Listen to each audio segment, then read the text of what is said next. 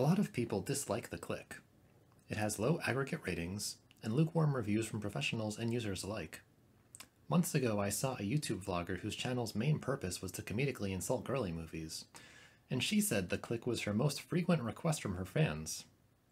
Well, those people are wrong and this movie is rad. I'm going to tell you why.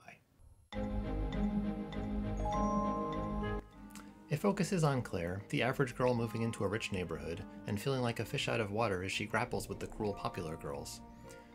If it sounds like a familiar premise, it is, but the Clique adds some cool twists to the old formula. One is the portrayal of the Clique. They act with this odd and hilarious hive mind. They have no will of their own, they're completely subordinate to the commands of their leader, Massey. Has she been there the whole time? That's Claire. Do we like her? No. I love that line. Do we like her? Seriously, tell us. We don't know whether we like her without your guidance. They didn't ask, do you like her, or is she cool, or is it okay if we like her? It's, do we like her? Classic. And speaking of their leader, Massey's an excellent character. She's so egregiously horrible to everyone not in her clique, and yet she still feels likable to us because of this odd charisma and all of these subtle character choices, some from the actress herself and some from the writer and director. Listen to how great this line reading is. God, Claire, you scared me. You shouldn't sneak up on people like that. Claire, I love it. Or listen to the way she greets her friend in the morning by sizing up her outfit. Moschino dress, Allison Olivia jacket, Michael Kors handbag. Adorable. 8.5. This is obviously an evil person, but an engrossing one. It's a very hard balance to pull off, and most movies fail. There's a definite joy that comes from seeing the exorbitant fashion in this movie. And I know in my last video I said I don't like the overproduced look, but in the Clique it makes sense. It's part of the setting. This is Westchester, where people live in mansions and have chauffeurs. The school's Lost and Found features designer clothing that was abandoned for being a season out of style. Really? Really? Whatever you want. These girls want nothing to do with last season's clothes, trust me. So of course the popular girls were a mishmash of designer brands. And notice they're not just generically overproduced. Each girl's flavor of opulent fashion has so much implied personality to it. Alicia's feels glamorous and stagnant. Dylan's feels more sporty. You can tell a lot of care went into crafting each look.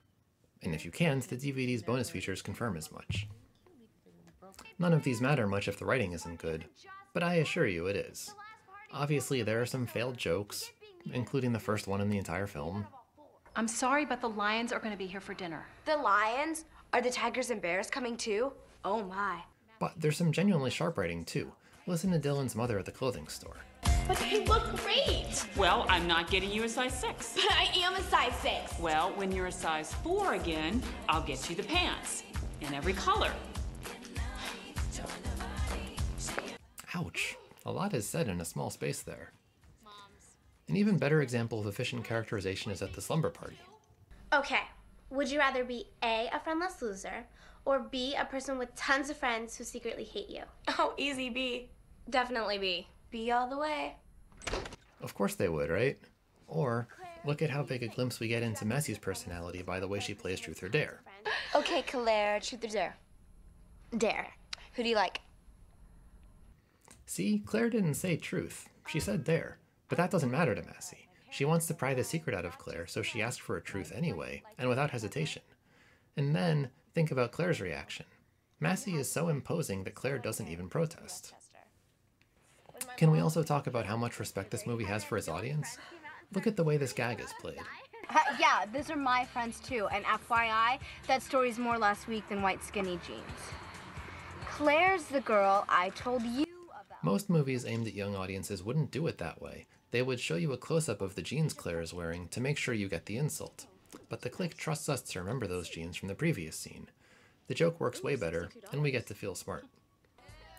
The biggest complaint about the Clique is probably that characters' motivations don't always make sense.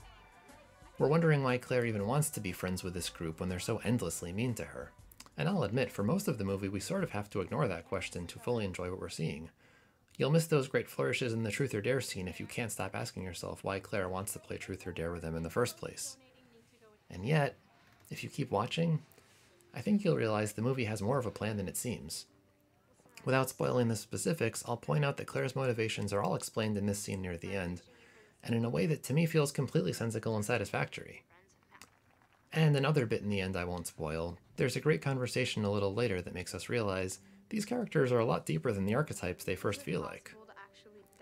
I will have some spoilers here because there is one specific line in the ending I have to talk about, so fast forward to the time displayed if you want to avoid that. During the film's climax, Claire apologizes for trying to destroy Massey. Alicia replies by saying this.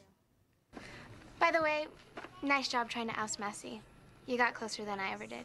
Sold for $17,500. That's quite a line.